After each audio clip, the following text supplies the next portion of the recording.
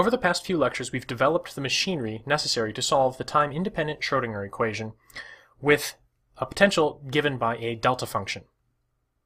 We've talked about bound and scattering states, and the delta function potential will actually have both solutions, or both types of solution.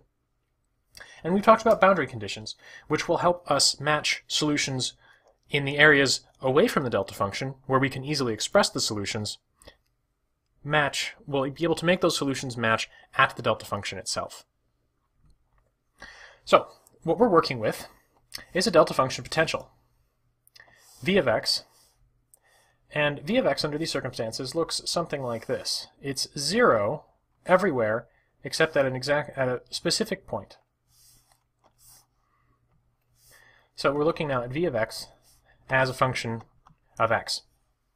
It's 0 everywhere except at the origin here, x equals 0.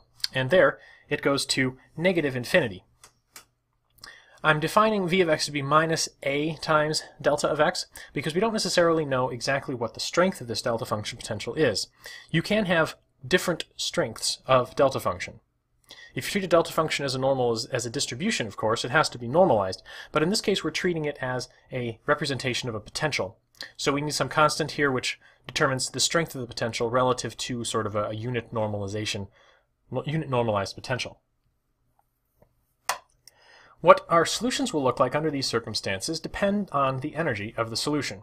For instance, if we have an energy up here, E greater than 0, we know we have, in these regions away from x equals 0, we know we have sort of traveling wave solutions.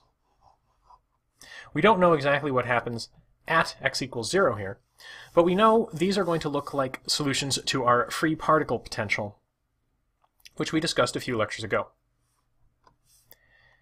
On the other hand, if we have an energy below 0, then we know what the solutions have to look like.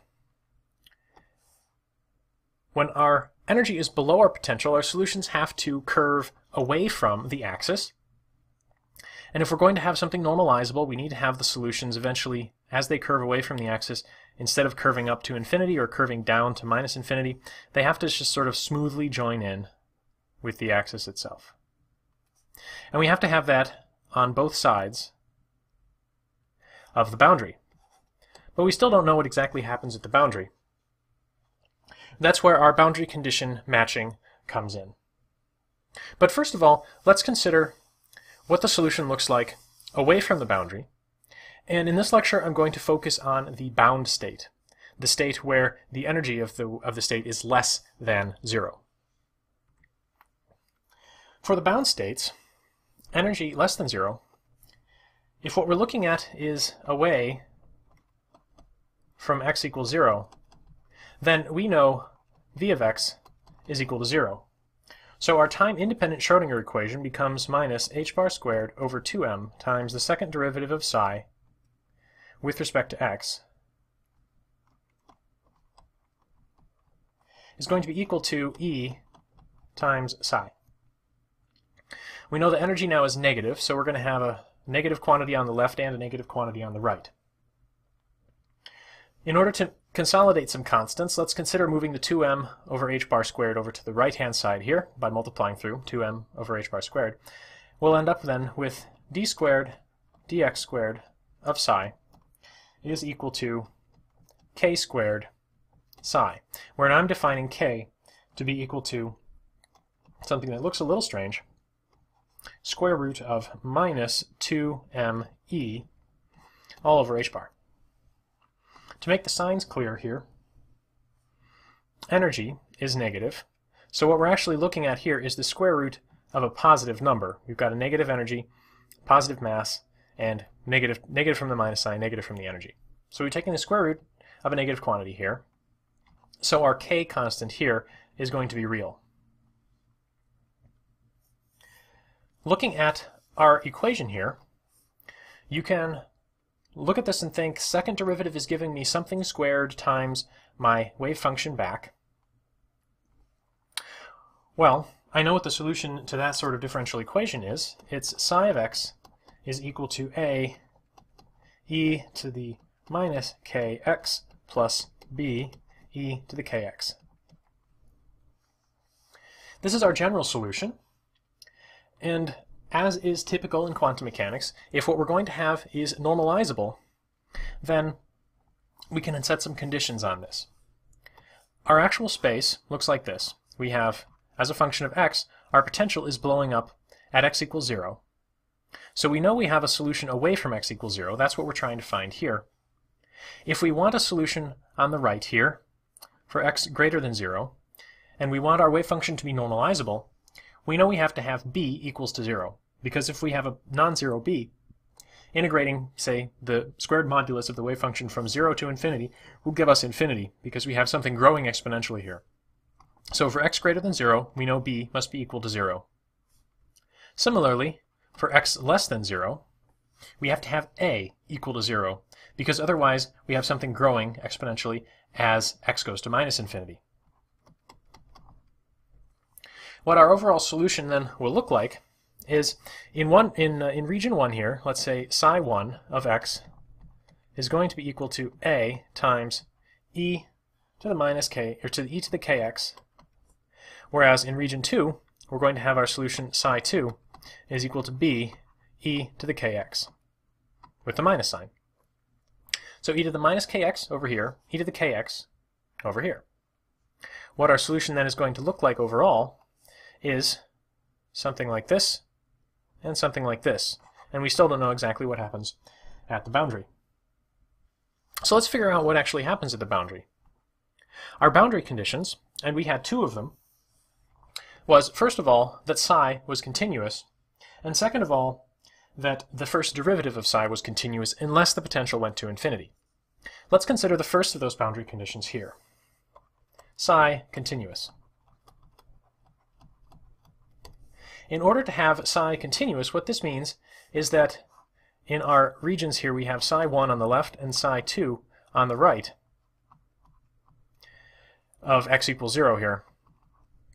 If we're going to match these two conditions continuously, we have to have psi 1 of x equals 0 equal to psi 2 of x equals 0.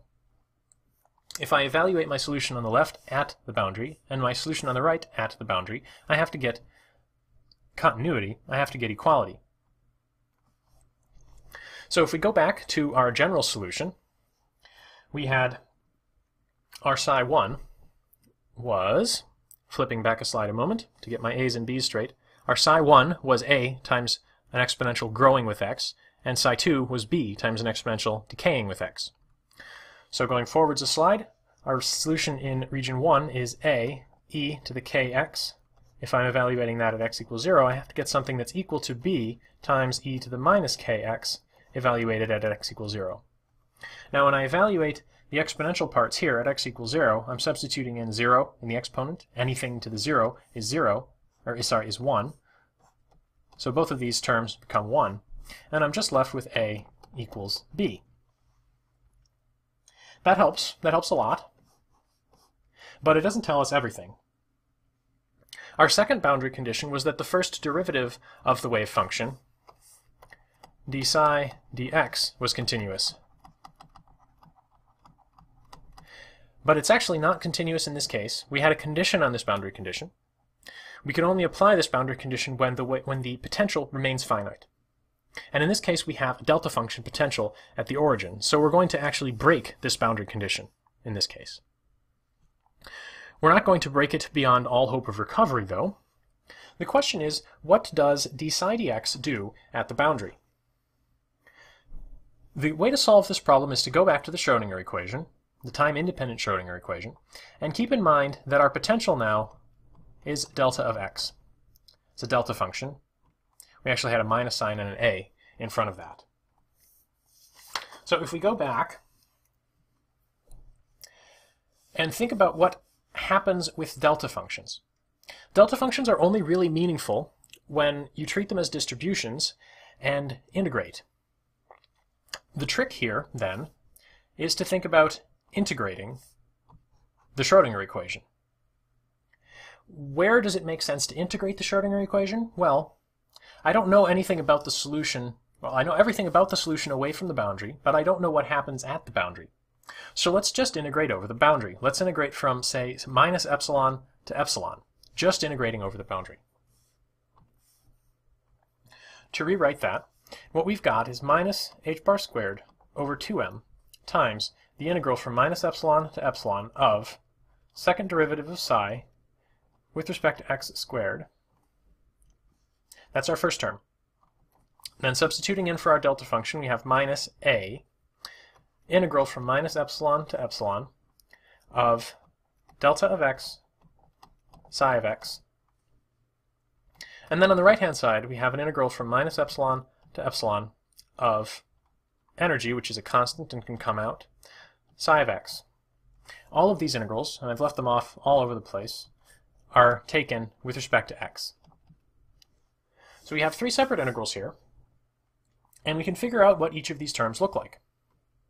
Our left-hand term, we have the integral with respect to x of a second derivative. So that's easy. We're just going to get the first derivative. Minus h bar squared over 2m times d psi dx evaluated at the endpoints, epsilon and minus epsilon. So far so good. The second term here, we have minus a, and now we just have a delta function in an integral. Delta functions just pull out the value of whatever else is in the integral wherever the delta function, or wherever the argument of the delta function goes to 0. In this case, delta of x is going to pull out the x equals 0 value of psi. So this is just going to give me psi of 0. On the right-hand side here, I'm going to get something. But the key point about this integral is that we're only integrating over the boundary. We're going from minus epsilon to epsilon. You can probably see where I'm going with this. I'm going to let epsilon be a very small number. As minus epsilon goes to epsilon, or as epsilon goes to 0, I'm essentially integrating this function psi from 0 to 0. So I'm not going to get anything meaningful here. I'm just going to get 0. So this is actually all right. What we've gotten from consideration of integrating the time-independent Schrodinger equation over the boundary with the delta function potential is a condition that tells us how much our first derivative changes at the boundary. If I rearrange this expression here, I'm getting derivative of psi with respect to x evaluated at epsilon minus what I get if I evaluate it at minus epsilon. That's just equal to, rearranging my constants, what is it going to be equal to? Minus to 2ma over h bar squared times psi of 0. So that's actually pretty nice to work with. Let me try and move this over a little bit to give myself more space to work. And what we're left with then is substituting our general expression for our solutions for psi, now away from the boundary, into this expression. So we had d psi dx, evaluating this at positive values of epsilon, means I'm in region 2, I'm on the right, which means I'm working with psi 2, evaluating that at x equals 0 on the boundary, subtracting d psi 1 dx, evaluated at x equals 0. So for now I'm letting epsilon go to 0, and I'm looking at just the values of the first derivatives. This is our left-hand side over here. We can substitute in values for that because we know what these expressions are, and furthermore, we know that a is equal to b in our expressions for the general solution. So if you refer back to our definitions earlier, what you get here, you're taking the derivative of an exponential, which brings down the k, and we get minus bk e to the minus kx, and we're evaluating this e to the minus kx at x equals 0. So this e to the minus kx is just going to go to 1. So I'm not going to bother writing it. I just get minus bk for the first derivative of psi in region 2 at the boundary. For the first derivative of psi in region 1 at the boundary, now I'm subtracting it because this is the second endpoint. I get a very similar expression. Again, bk e to the now plus kx. And again, evaluating this at 0 means my e to the kx is just going to be 1. The right-hand side now, we had constants minus 2ma over h bar squared, and then the value of psi at 0, is just going to be b e to the plus or minus kx. Again, substituting in x equals 0. It doesn't matter if I'm considering the plus or the minus, region 1 or region 2. This is still going to be just 1. So far so good. I can cancel out all of my b's. And what I'm left with, when I simplify a little bit, is minus 2k being equal to minus 2ma over h bar squared. This is the sort of condition we got when we were looking at how the boundary conditions affected the solution to the particle in a box potential, the infinite square well potential. When we actually looked at what the boundary conditions required, and in the case of the particle in a box, it was that the wave function went to 0 at the endpoints of the box, we got quantization. We have quantization again here, except we have a strict equality. There are really no more unknowns in this expression. If you manipulate this further, k equals ma over h bar squared, keeping in mind that k is equal to the square root of minus 2me, where e is a negative number, over h bar, you can solve for the energy. And what you get is that energy is equal to minus ma squared over 2 h bar squared. We have quantized energies. What our wave function then looks like, so far, what we know is that psi of x is equal to, on the left, e, and now substituting back in to the definition for k, e to the ma x over h bar squared, if x is less than 0, and e minus ma x over h bar squared, if x is greater than 0. Now, all of this had a b multiplying it out front, which I canceled out here. So my first derivative boundary condition did not help me find b. But there's one more fact that we know about wave functions like this, and that is that the wave function has to be normalized. So if you want to normalize this, you calculate the normalization integral, which you all should know by now. Integral of psi star psi dx has to be equal to 1. You can substitute in this definition for psi, set it equal to 1, do the integral, and find out what b is. This was one of our activities on day 4, so refer back to day 4 if you want to see a little bit about how to normalize a wave function like this. To summarize our results, this is what our normalized bound state solution actually looks like. What you find for the normalization constant is the square root of ma over h bar out front. And now instead of writing it as a piecewise function for positive and negative x, I'm expressing this as an absolute value of x in the exponent. The energy associated with this was minus ma squared over 2 h bar squared. We are quantized, but we only have one bound state solution, singular, and this is what it looks like. For a delta function potential, you get these two exponentials decaying as x moves away from the origin. To check your understanding, consider the following two questions. Why is there only a single bound state? And can any initial condition be expressed as a superposition of bound state solutions in this case?